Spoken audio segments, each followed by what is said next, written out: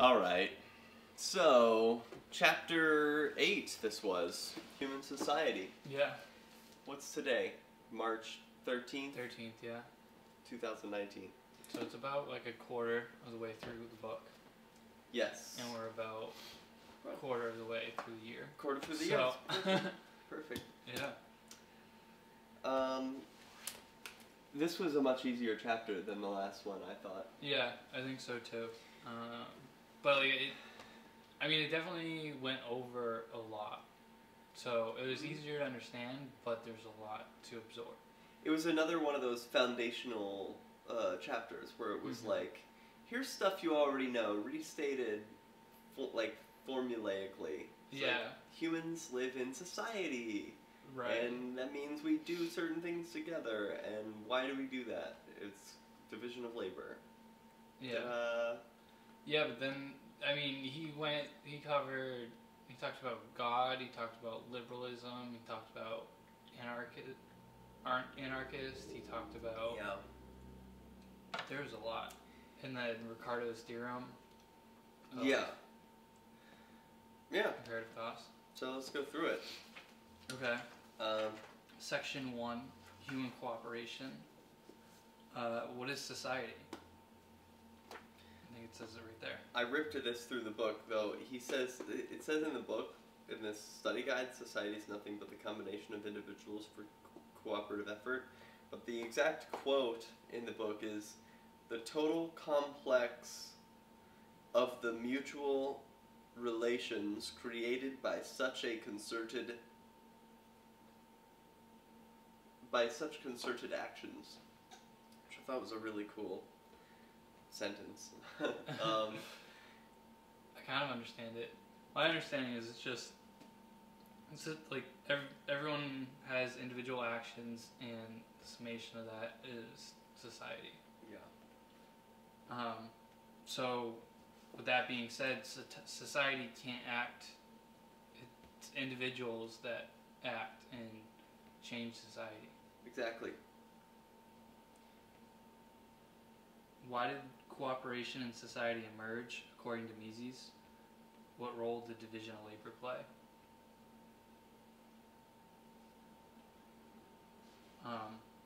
I think it's because man benefits when they cooperate. They're incentivized to do so, and by dividing up the labor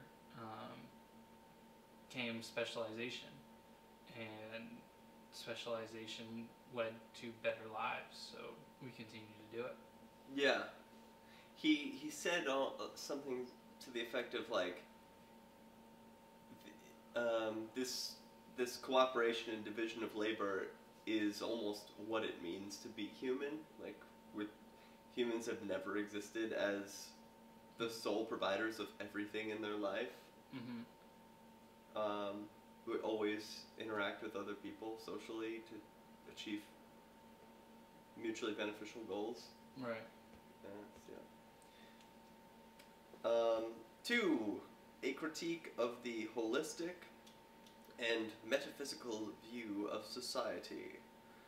Why and under which conditions does an individual substitute concerted action for isolated action? How is this opposed to the holistic doctrines? Why and under which conditions does an individual substitute concerted action for isolated action? Gee, I don't know. I would imagine in a situation in which he can't find somebody to do a job. What's concerted mean? Concerted, like in a concert together. Oh, okay. I presume. I'm not okay. exactly certain. Wait, why under... Okay, so there are 3...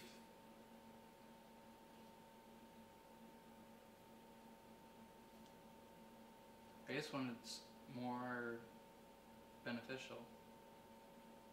Oh, I think I was reading it backwards. Why and under which conditions does an individual substitute concerted action for isolated action? So previously they did isolated action, and now they do concerted action. Mm-hmm. It's because it's in what conditions.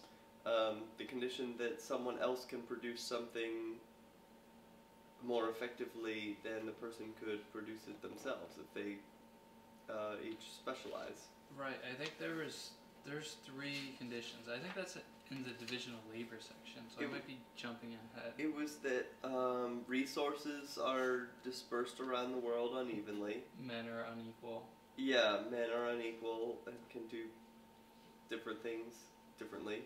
Mm-hmm. And the 3rd one was...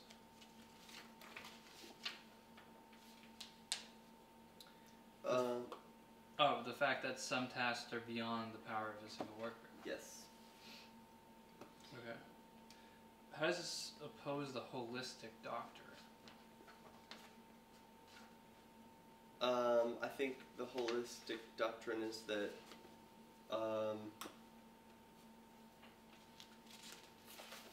that where there's like a master god that says this is how everything needs to be produced? Oh, okay. And that's not how it is. It's not that there's a right, there's not just a divine way to do something. Yeah, short-sighted and wicked individuals had to be forced to sacrifice their own selfish interests in order to achieve the greater plan. Like, no, it's not that way. It's that people come up with their own plans. So why is society a product of human action? Because it is a result of individuals seeking to achieve an ends using a means with other people. Yeah. So has society been designed by humans?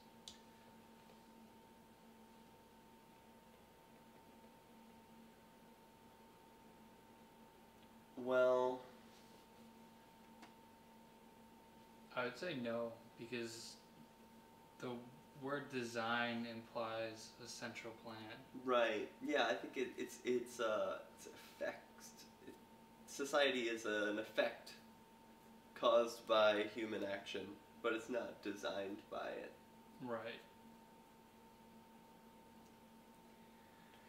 What is the essential problem of all the variants of collectivist ideas?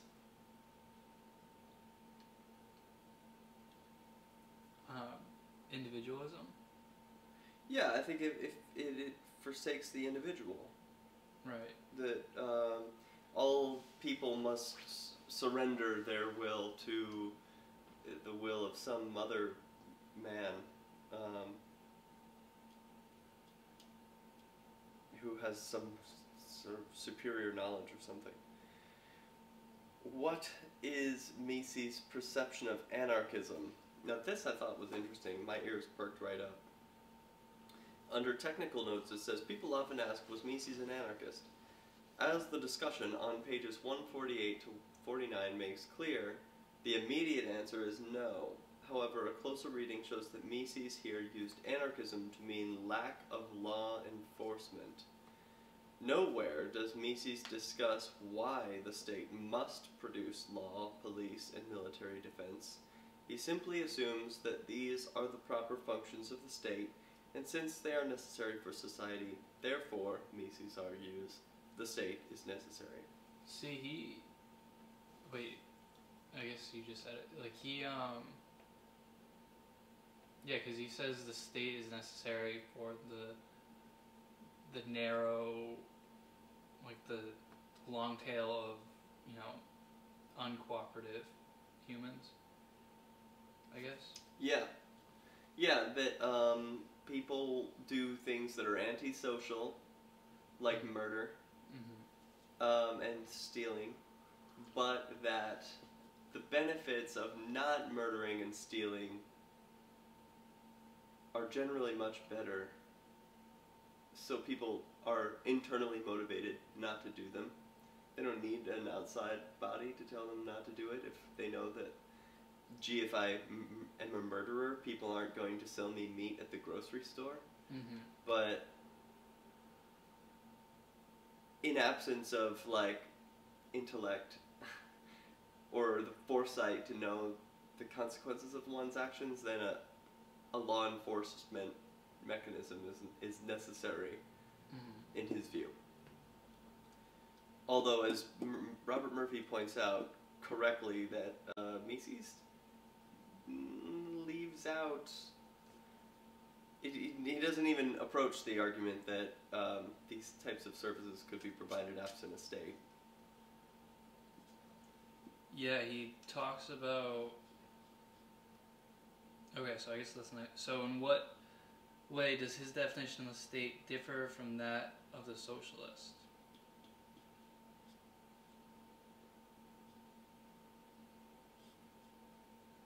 Well, there was a previous question that we skipped over. Oh, did I? What is the role of democracy according to Mises?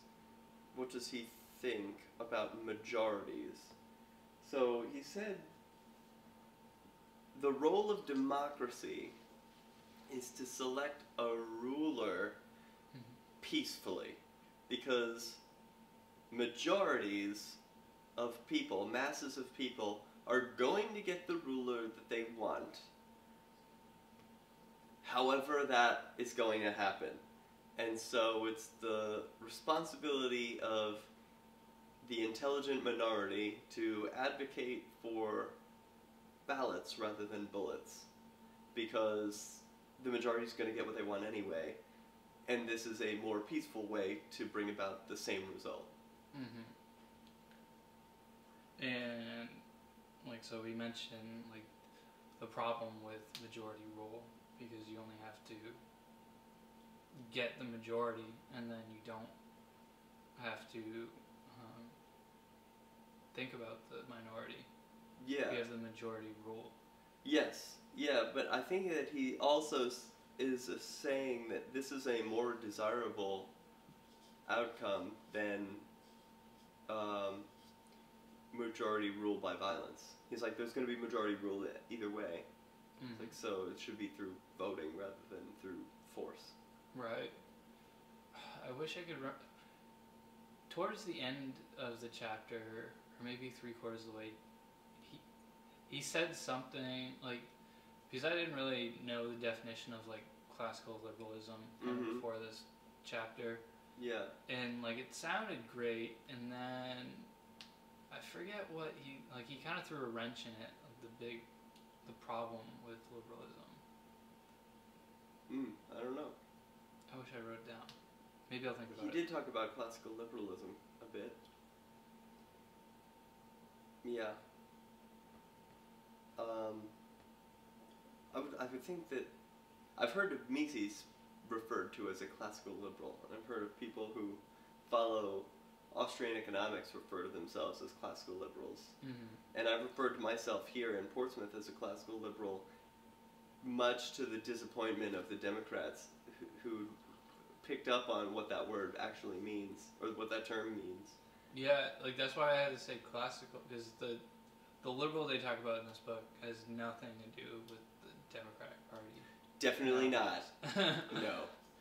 And I tried to use that word sneakily, almost deceptively, to say I'm a classical liberal, which is like, it seems like on its face, look, I'm a liberal, you're a liberal, I'm just like more old school about it or something. But, yeah. In what ways does his definition of the state differ from that of the socialists? I don't know the answer to that question. I don't know what he said about social. He definitely had a definition that the state's job was to... I forget the... Probably it protect law and property and stuff, and the socialist is like, the state's job is to do everything. Yeah. That would be my guess. I don't know. Yeah, I think, 'cause, like, they definitely talk about property rights a little bit. There's a comment here. Liberalism has full confidence in man's reason. It may be that this optimism is unfounded, and that the liberals have erred. But then there is no hope left for mankind's future. Well put. 3. The division of labor. Why is the division of labor more productive than isolated subsistence? So, specialization, I think. Well, for a couple of reasons. It's like some people are just better at other things. Yep. And then specialization, if, I can spend all my time making wooden chairs, I'm going to get really good at making wooden chairs. And then maybe, someone's really good at, cutting down timber, or getting the best high quality wood for my chairs. Yeah. And then, the more we go, I thought it was a good point. Specialization leads to mechanization and making machines. Yes. Because without specialization, you can't, there's no such thing as a machine that does everything. The Right. machine does one specific thing. And so the more, and I think it's pretty apparent now with a lot of the automation, is there's a very specific thing a robot needs to do in a car factory, and that makes it possible. Just does that one thing every time. Right. That's a really good point, and I didn't see that in the book. Upon my reading, a machine can only come about through the specialization of an individual, where you're like, look, you're gonna put this one hubcap on every single time. Mm-hmm. You're like, I'm sick of this. I think a robot can do this one stupid job. Right. The example given was, I love this. This kind of blew my mind a little bit, even though maybe it's elementary and you knew this already, but it's worth it to trade even if someone is the best at everything. Even if you're the best chef and you can chop vegetables better than anybody, it's still worth your while to hire vegetable choppers who suck, because you can focus on doing other stuff and then and trade, and you all benefit from that. I don't think he focused on time enough as, that's why. It's because there's time. If there's an infinite amount of time, then you wouldn't need to, if you're the best at everything, you wouldn't need to, because you wouldn't just do it. But you have limited time. You're making a meal or whatever, and but then to your point that you just made about mechanization is a vegetable chopper. They have machines for that now. Probably because people like this great chef hired off other people to do stupid vegetable chopping. Mm-hmm. The Ricardian law of association. What does the law of association show with regard to division of labor? I think it's what you just said. It's worthwhile to trade even if you're the best at producing both. When considering two products, you're better at producing both of them. It's still worthwhile to trade.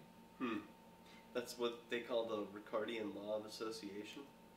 Yeah. Okay. And that's it's also called the comparative, the law of comparative costs. Ah, okay, I missed that. Looks like we have a math problem. Consider the following example. Note that Sally is more productive in both lines. So we have a chart with 1 unit of P, 1 unit of Q.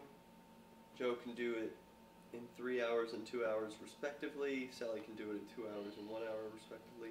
If Joe and Sally each give 60 hours to producing P and 60 hours to producing Q, what would each get to consume in isolation?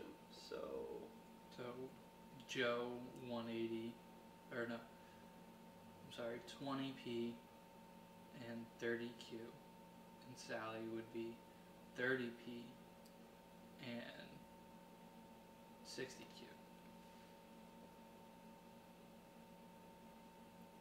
So yeah, Joe would have, so in 60 hours, Joe would have 30p and Joe would have 20P. 20p and 30q. And Sally would have 30P and 60Q. That makes sense. All right. Is there a way they could cooperate so that with the same expenditure of 120 hours each, they each consumed more of both goods than was possible without trade? Hint, suppose that Joe specializes entirely in the production of good P. Okay, so Joe would produce 40P and Sally would produce 120Q. That's interesting. The hint was not what initially I suspected, like intrinsically, that Sally should specialize in producing the thing that she does the absolute best. I was thinking that to get the overall best... Well, she does. Yeah, I know. Sally produces Q the best. Right.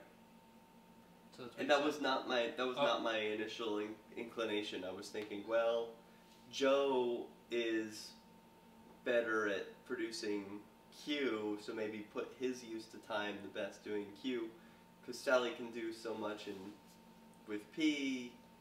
But no. Why do you say Joe is the best at producing Q? Well, Joe is better at producing Q than P. It takes How him, do you know that? Because it takes him 2 hours versus 3 hours. Right, but you have to look at ratios. Right. Yes. So Joe is, I guess, 50% worse at producing Q and 33% worse at producing P. So Joe produces P better than he produces Q. Yes. And so Sally produces P56.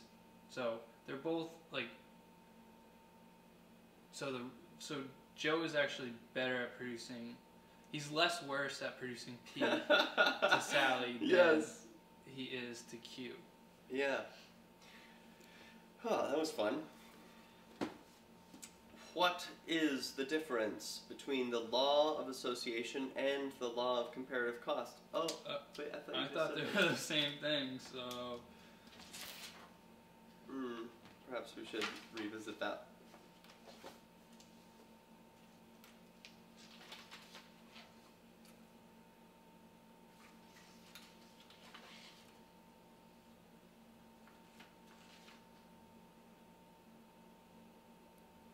Ricardo is credited with the discovery of the law of association or the law of comparative cost. Oh, come on, that was a trick question then. It sounds like it. Although it is obvious that cooperation can make two people better off, Ricardo took the argument a step further. Even if one person is superior at producing everything, even so he benefits from cooperating with the inferior partner. Yeah, I think that there is no difference. I think it's the same thing. It's a restate. Trick question. How does the law of association relate to free trade? Oh, well, it presumes that goods can travel uninhibited. It would not be worthwhile if there was a 50% tax on Joe's labor and Sally had to pay that. Well, not necessarily. So if there's a 50% tax, that just means that the cost goes up. Yeah, she gets less P. It might not even be worth it to trade anymore. Right. No, but so it just makes Sally worser at producing the good, like net. Just the good costs more. So I don't think it's that. Because does that make sense? There's got to be some level of taxation at which it doesn't make sense for them to trade anymore. No, that's the law says that it's always worthwhile to trade. Yeah. So Does it say talks that. about the free movement of labor and capital. Yeah. So if It presupposes that you can trade, though. There are some right situations in which you can't. okay, but I don't think it has to do like. So I think it assumes that capital and labor can move. Right. The tax just it makes the ratios worse off. I'm trying to think of the real world. So, like, law of association related to free trade, where, like, the factories producing pot in Colorado can produce a hell of a lot of pot, but I can't get it here in New Hampshire. I can't get it in the quantities that I would be able to in New Hampshire. Right. Yeah, so you can't get it in New Hampshire, so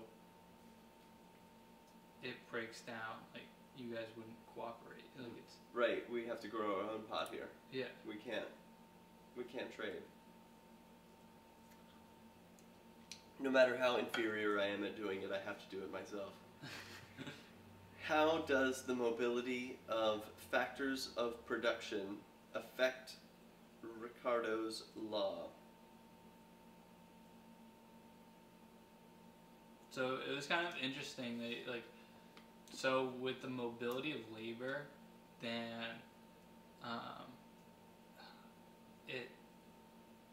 it reaches an like wages will naturally reach an equilibrium on different. So like, let's say like labor was free to move between like you growing pot here and you growing pot in Colorado. Mm-hmm. But it's way more expensive here for you to grow it than Colorado because taxes and regulation or whatever. But if you're free, so initially maybe like the person in Colorado will be making, I think I'm screwing this up, would be making a lot more money than you in wages. Mm-hmm. This is,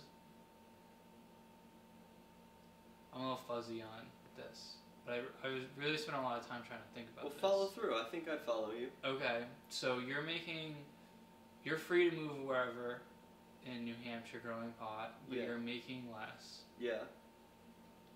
So you're going to move to Colorado and grow pot to make more, and then there's less of the labor force.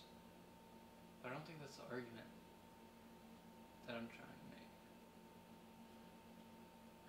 I don't know. I think we covered. Ricardo's law definitely depends on the free movement of labor and capital. Yeah.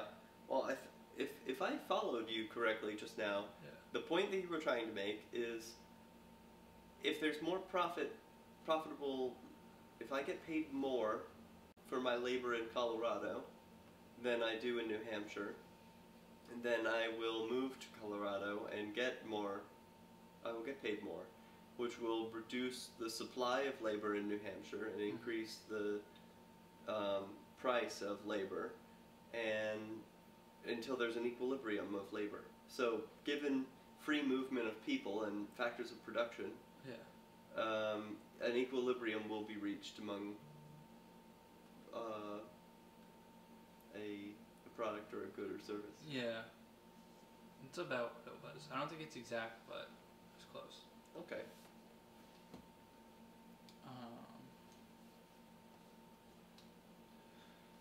The effects of division of labor. Why does division of labor intensify the innate inequity of men?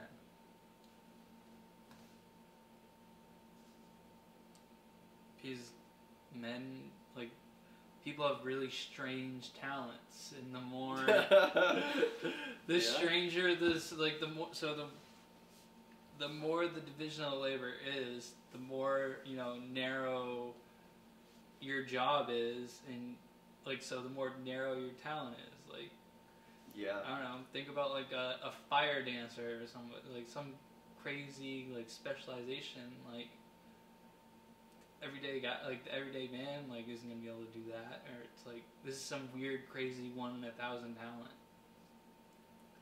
And like maybe this is where it came up, or maybe it's in the next. I thought it was really profound where like he talked about how like really society is grown by geniuses and like these outliers. So the broader the division of labor can be, the more like paths, like gateways that open up for geniuses. Mm-hmm. Like, you know, you can be a genius in coffee making or something, or a genius. Like, there's more different avenues where like genius can shine. Yeah, supposing every single person had to do every single job, we would Right. all be very equally sucky at everything. Yeah. But since we get to specialize in the thing that we do the best, there gets to be a CEO of Starbucks and a CEO of IBM and people who specialize in these extreme things. And we become less equal. We can't all make coffee the same greatness. Yeah, I really like came on the thought that, at least from reading this chapter, is like the world is kind of just built through all these geniuses, I guess. Seems that way, yeah. Yeah, and it seems like like a good society is one that allows geniuses to flourish, or like identifies them and flourish. Yeah. Like, I mean, I think that's a big like plus of like America. Like, if someone's like a great singer or like great at something, like they get recognized and like they shoot up fast. Yeah. Whereas other places, like, I don't think it's like that. Yeah, I'd agree with that. That seems to be a value here. The individual within society. What is the natural state of man?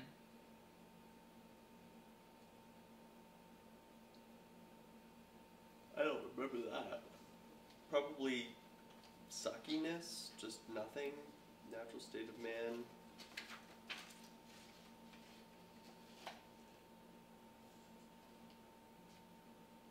Just being out in the world and... Oh, man emerged as a social being. There was never a time when what we would call humans lived in an asocial way. Praxeology deals with the isolated individual, but that is only to understand the actions. Okay, so social being. Yeah. Why is it romantic nonsense to praise the days of primitive barbarian?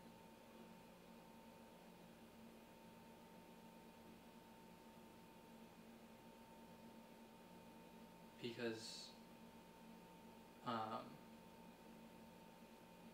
the example they use in the books are these, you know, these two guys that were writing about how great it was back in the day, but you know, back in the day, like, they would never have the opportunity to reflect like that on different people or write down those thoughts or... I missed that. So he says that they're...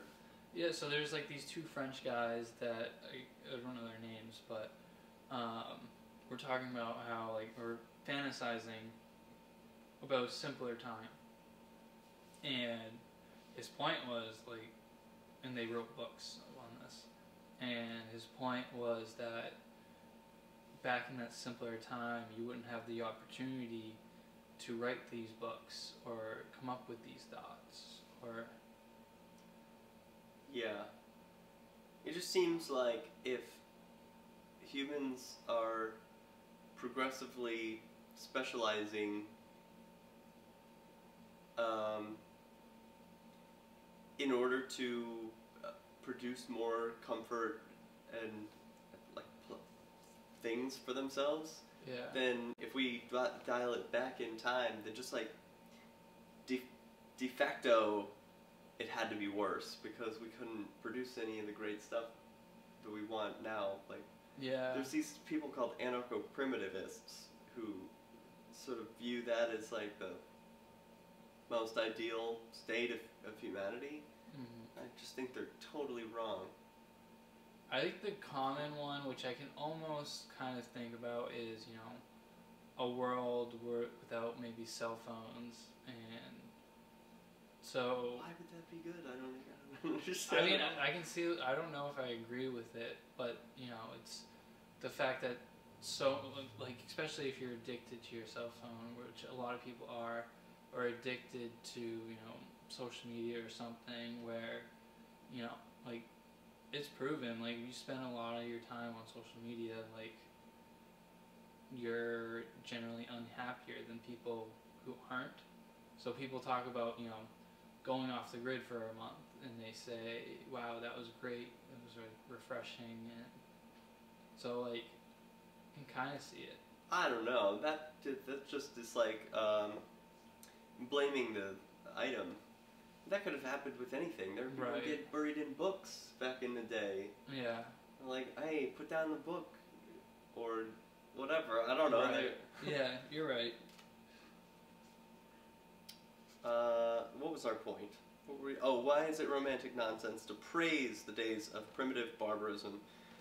Comment: the mystical experience of communion or community is not the source of societal relations, but the product. So exactly to your point, these guys, it's so great. The only reason we can even reflect on and have romantic feelings about the past is because we have the privilege of spare time. Mm-hmm. The Great Society. Why is peace preferable to war?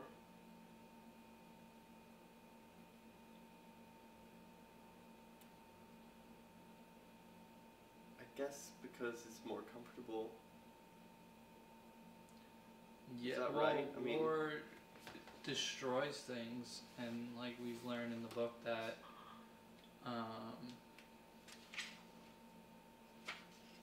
like, it's peace leads to cooperation, or maybe their cooperation and peace are the same thing. Yes. I would say so. So, you know, and then we talked, like, without war, you don't, like, with war, you don't have division of labor. And it was kind of like interesting, the point he made, where even when we, like, you know, states go to war now, the fact that they don't completely annihilate the enemy means that they still believe in the division of labor. Yeah, we do like cooperation still.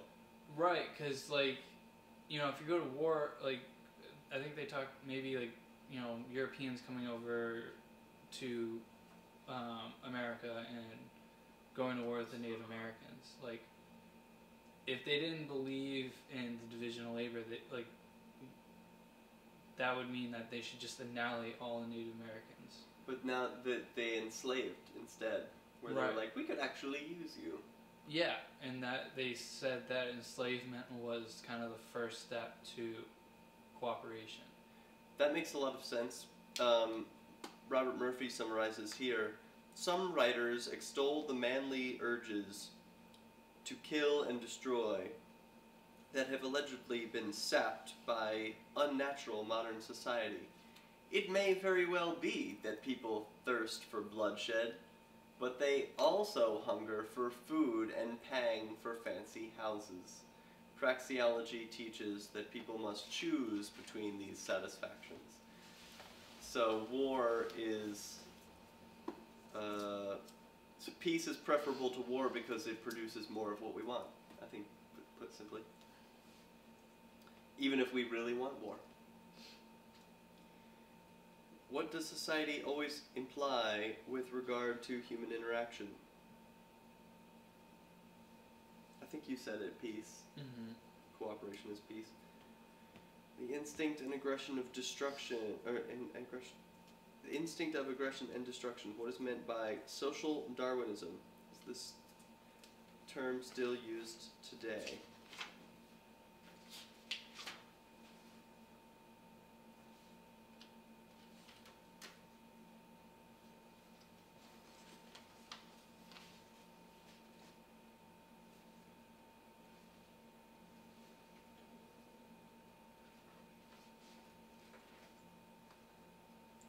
So, modern liberalism does not rely on the false belief that men are created equal. Darwinism does not in any way invalidate the liberal creed. On the contrary, the traits conducive to social cooperation, rather than the allegedly natural instincts of aggression, are precisely those that maximize one's offspring in the current environment. So, yeah. So, okay. That makes sense. You have something to say about that? No. I do. When I hear the term social Darwinism, it's usually people criticizing the dog-eat-dog type of world where one species dominates and the other dies. But Mises seems to be pointing out that modern liberalism, it's not like that. Social Darwinism, it's better for humans. We can produce more offspring more safely if we cooperate. Right. Yeah.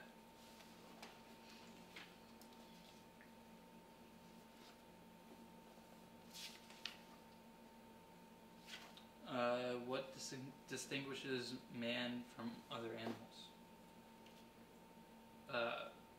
So fundamentally, it's reason, and a little bit more would be the ability to sacrifice to your animal instincts.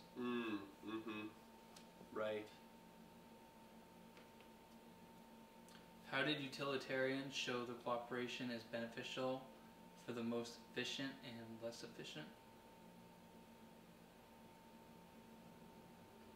So this is the law of comparative cost. I don't know the answer to this. So we did the math example. The law of Joe was less efficient to Sally. Sally was more efficient in any aspects of the word. But, so it was definitely efficient for Sally, and it was also efficient for Joe. Right. Okay, so it wasn't just Sally benefiting from using Joe. It was Joe and Sally both benefited from each other, even though one was the less efficient one. Why do utilitarians recommend equality under the civil law?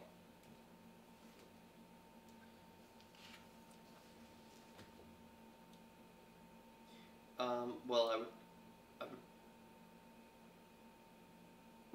would wager that the utilitarians recommend equality under civil law because people should be treated equally, though they don't have equal abilities nor equal outcomes. Yeah, that sounds right. But people, I don't know exactly. What do you think? Why do they? What is this question getting at? They talked about maybe property rights come into play here, but like I don't really know. I don't remember this. Yeah, doesn't look familiar to me.